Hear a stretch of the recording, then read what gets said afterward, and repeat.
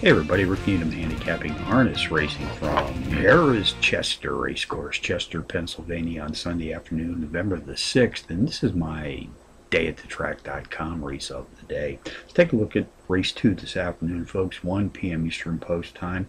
This is part of the Governor's Cup Elimination Series. Today we have Pacers racing for a purse of some $20,000. Contenders number 5, A Rock and Roll Dance, number 4, Cold Hearted Shark, number 3, Hillbilly Hanover, and number 1, My Brother George. Number 5, A Rock and Roll Dance, is both the overall speed and class profile leader in his pacing field today. Has hit the board in power run fashion in 3 straight, including back-to-back power run wins in his second and third races back. This entry has won more than $500,000 in his last 6 races, which is easily the top earnings total in this field today. Number 4, Cold Hearted Shark, a 9-2 shot, has hit the board in power run fashion in 3 straight, winning twice in this recent streak of racing consistency.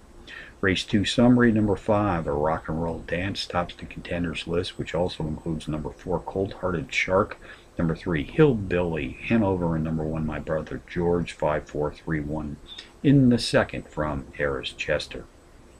Got a couple of bonus Chester long shots for you to ponder today. Race 3, number 4, Real Celebration, a 9-2 shot, is both the overall speed and class profile leader in this pacing field today. Race 10, the 5-1 shot, number 4, Blatantly Good, qualifies as a Trackmaster Plus Power Pony, is both the speed and class profile leader in his pacing field.